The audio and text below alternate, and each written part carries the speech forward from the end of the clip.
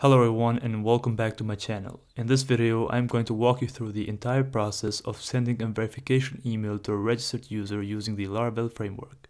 I'm going to cover all the steps from setting up the necessary routes and configuring our email address inside our app. So let's get started.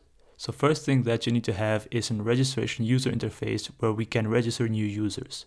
If you don't have that, make sure to watch my video, which is linked in the video description, on how to create a login and registration system in Laravel. As next, what we are going to need to do is we need to go inside the module user.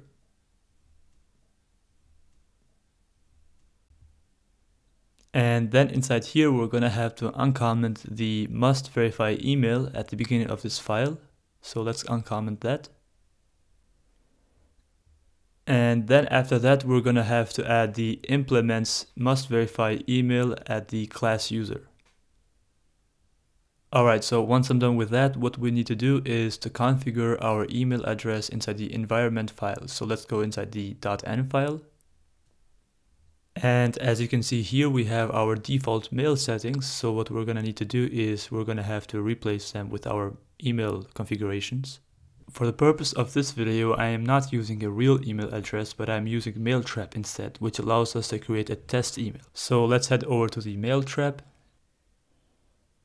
And inside here, we're going to have to create a test mail. So let's go to the email testing and add inbox. I'm going to name this test mail. Click on save. And then let's go to the settings. And here as an integrations option, we're going to have to use the Laravel 9+. So let's use that. And then we'll have a code generated. So we're going to copy that code. And now let's head back to the env file. And inside here, I'm going to replace this code with the code that I've just copied. And then as next, what we're going to have to do is we're going to have to register our first user. So let's head back to the Laravel app. And here I'm going to name this user Jarvis Codes. The email address is going to be something like jarvis@gmail.com. And then I'm going to set a password. And then I'm going to click on register. As you can see, we're getting an error, which means that the route verification verify is not defined yet. So we need to define that. So let's go back to the web.php file. And here, as you can see, we have a line of code auth : routes, which generates for us different routes that are necessary for the login and registration system. To be able to see them, we need to go to the terminal and type php artisan route list. And then we'll be able to see all the available routes. As you can see, we have routes for the login, logout, password, and register. So what we need to add is the verify. So for that, we're going to have to add something inside the routes method. And this is going to be verify, and we'll set this to true. So let's save the file. And then what we're going to do is we're going to list all the available routes again. So as you can see now, we have the verify route listed. So if we go up a bit, you can see that we have the email verify twice. Alright, so now let's go back to the Laravel app.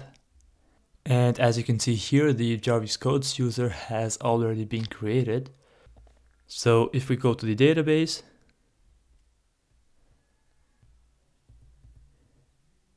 and then inside the users table, as you can see, we have all the users that we have created. So I'm going to delete both of them first.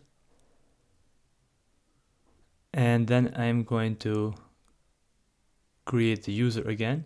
So let's name the Jarvis Codes. Let's set the password again. And then hit on register.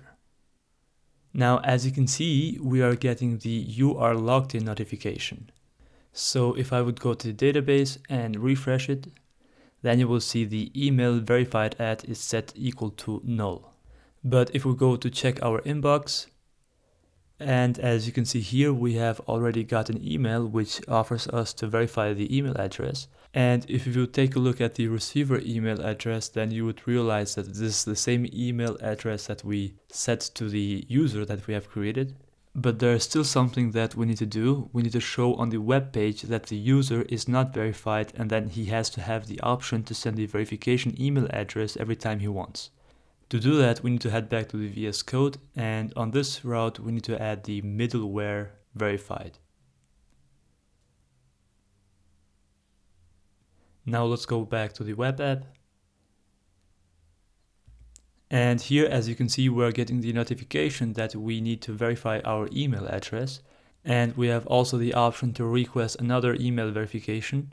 And as you can see now, we are getting a message that says that the verification link has already been sent. So let's go to the mail trap and check our inbox. And as you can see here, we have got another verification email. So let's click on verify email address. So now we are getting only "you are logged in" message. So if we would go to the database and refresh the page, you will see that the email verified at is set equal to a timestamp. So that is for today's video on how to send a verification email on registered user in Laravel. Leave a like if you found it helpful and subscribe if you want to hear more from me.